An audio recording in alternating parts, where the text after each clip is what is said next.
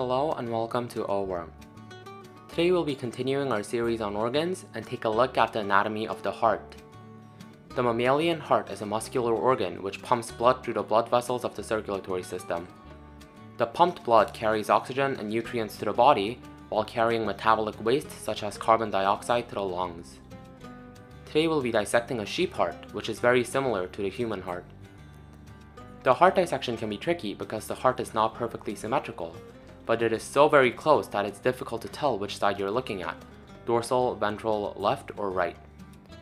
Finding some key structures is crucial to being able to orient the heart correctly and figuring out which side you're looking at.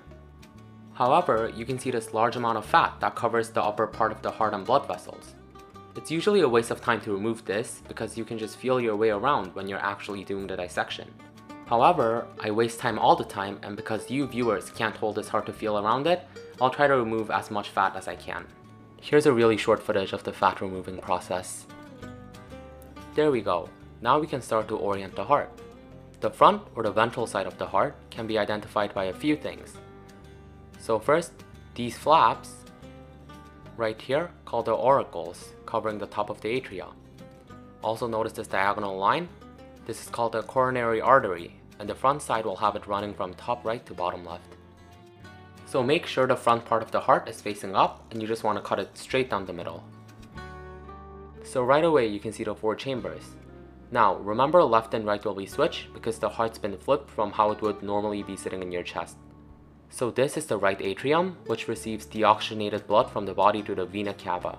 If I put my probe through it, you can see that it's connected to the vena cava that we're going to see later. After the right atrium, the blood travels down here to the right ventricle.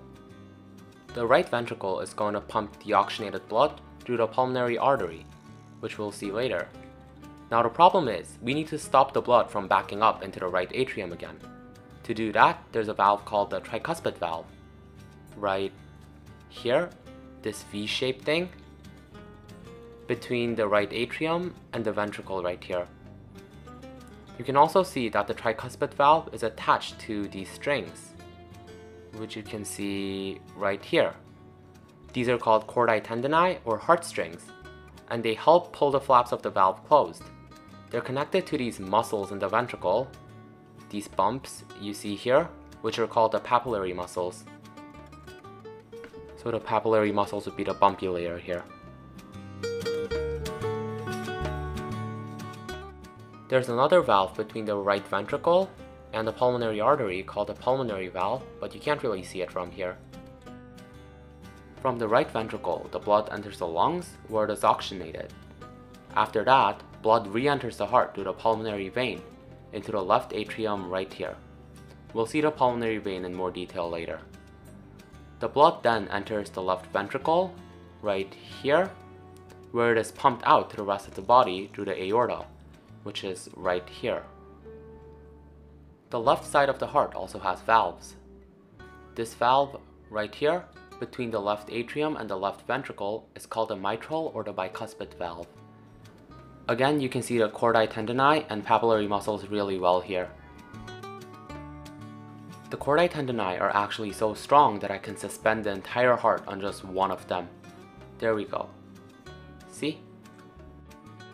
So here, between the left ventricle and the aorta, is a valve called the semilunar valve. You can see how when the blood is going in this direction, it flows fine, but when the blood tries to go in the opposite direction, it's going to fill up this pocket and close the valve, preventing backflow. You can't go the other way. You can see that the left ventricle here has a much thicker muscle wall than the right. The left ventricle needs to be more buff because it has to pump blood to the entire body, while the right ventricle only needs to pump blood to the lungs. All this dark reddish material here is made out of cardiac muscle cells, and it's called the myocardium. This very thin outer film-like layer, which you can't really see, is called the epicardium. So now let's talk about the vessels connected to the heart. So I marked all of them in color. The blue means deoxygenated blood, and the red means oxygenated blood. So first we're going to talk about the vena cava, which is right here, and the oxygenated blood from the body enters into the vena cava where it'll go into the right atrium. From the right atrium, it goes into the right ventricle, and from the right ventricle, it enters the pulmonary artery, which is this one. This is also still deoxygenated, that's why it's blue. From the pulmonary artery, the blood goes into the lungs, and after the lungs, it goes back into the heart through the pulmonary vein right here. At this point, the blood is oxygenated from the lungs, and that's why it's red. From here, it enters the left atrium, then the left ventricle, and from there, the heart pumps out the oxygenated blood to the rest of the body through the aorta, right here, which is red because it's oxygenated. Aight, that's the end of the heart dissection. Thanks for staying, folks. Here's a fun fact about the heart to send you on your way. The most common day of the year for heart attacks is Christmas Day. Scientists think that this is due to a combination of emotional stress and overindulgence during the holidays. So be careful next Christmas and watch out for a heart attack. If you found this video helpful, please like and subscribe for more.